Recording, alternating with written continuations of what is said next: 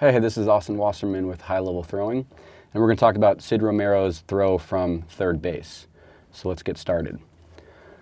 So really important thing that we have to start with is Ches is in this video. So that's phenomenal. She's definitely smiling. It's really great. Okay, let's get to Sid's throw. So she's loaded, her hips are fielding the ball nice and low. Go to the next frame, please.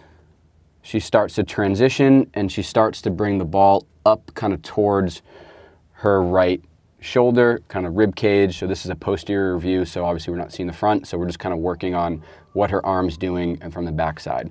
So she kind of loads up that right arm towards her rib cage, towards her shoulder.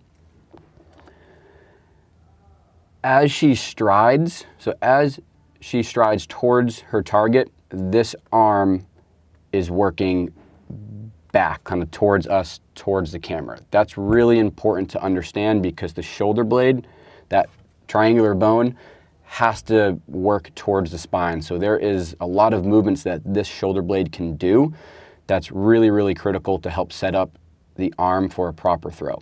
So as the stride occurs, the right arm, the throwing arm, starts to work back because the shoulder blade is working towards the spine and loading up the arm. As she starts to rotate towards her target, you can see obviously the arm has disappeared because it's a posterior view, but the glove side is kind of staying tight to the body, and again the torso is rotating towards the target really efficiently. Next frame, she starts to release and unravel this arm. She's at third base, so the ball is working up towards the infielder. So you're going to see when she finishes her throw, that arm is actually going to work to a higher position, and you'll see it in this next frame. That arm kind of works up and across as the torso continues to rotate. So we have to understand how to create velocity is between the hips and the torso. We have to understand the interaction between those two structures. So let's kind of start again at this infield position at third base. She's fielding a ground ball. She receives it. There's a lot of good weight shift. There's Ches having a good time. Go to the next frame. She starts to bring the ball up to her right side, right shoulder, right side rib cage. She's loading up. Go ahead to the next frame.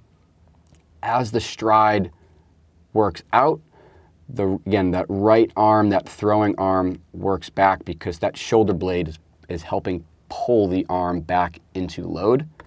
She starts to rotate her body, right? The torso rotates, the glove side stays nice and tight to the body, to the torso, and then she'll unravel that arm towards ball release, and rotation of the torso is still occurring. So you'll see that next frame, that she's having really good interaction between her hips and her torso, and that throwing arm is following through along the same pathway that she released the ball with.